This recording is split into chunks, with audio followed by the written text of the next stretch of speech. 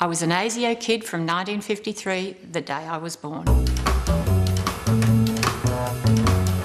We were kind of trained from the time we were born that you didn't talk about anything to anyone. We knew all the time that we were helping Australia stay safe, and that was Dad's job, and Dad's job was the most important thing in our family, and we were not allowed to slip up. If my father took one of us into the ASIO building, that was a massive treat. You'd get in the lift, the floor was not on the lift, so all the buttons on the lift, it wasn't there. So the lift driver would take you to this secret floor and you would walk into this secret world, with the polished timber and the old desks and offices everywhere, and all the doors were shut. My father had this tiny little camera.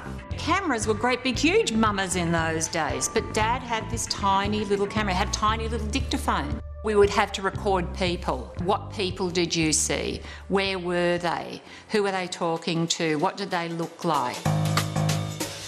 And Dad would say, okay, come on, we're going out number plating. We'd jump into the car, and it was like musical chairs. You know, one of us would be in the front seat one time, we'd go around the block, and then we'd change our top or put a hat on, and we'd pick cars, get the number plates, then we'd drive around the block and we'd stop, and Dad would record the number plates. To us kids, this was a game.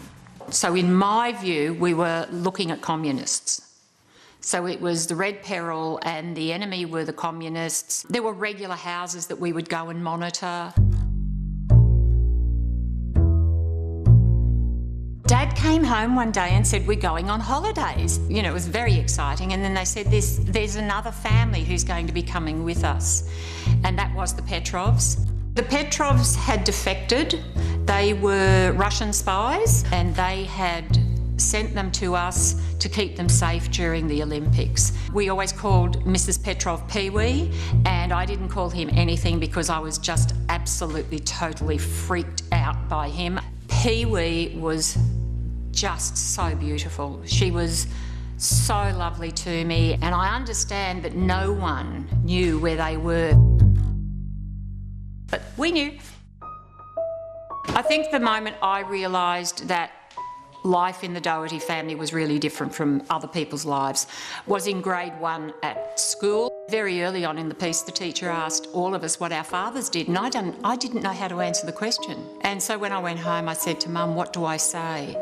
And she said, oh, well, tell them that your father works for the government. But I was also terribly disappointed. I wanted someone exciting for a father, like a milkman or a policeman. But I did realise in that moment that other kids didn't have to keep secrets.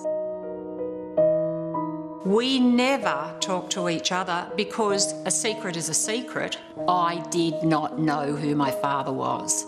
He died when I was 17. He was present, but even when he was present, he was working. So I wanted to find out who he was, what his ethics were, how he, within his own body, you know, justified, balanced everything that he was doing. And, you know, he died at 47, so clearly he didn't do such a great job, or he had very poor health. I know it sounds crazy. I accepted that the role that we were playing was that Dad was dead. But the whole time I also accepted that there was a very great possibility that he wasn't. This was just another theatre of engagement that he was involved in, and I sat down with my mum and I just said to her, Dad really is dead, isn't he? And she said, yes, darling, he's always been dead. My brother and sister told me that they didn't remember anything, and I just think we have this compartment in our brain where all of this is locked away. But once Sandra could get us to open those floodgates, oh my God, the sense of relief. We talked about the night my father died. We'd never talked about that, ever. And we're all in our 60s. The rules were safety. And I, as an adult, am gobsmacked that we never slipped up.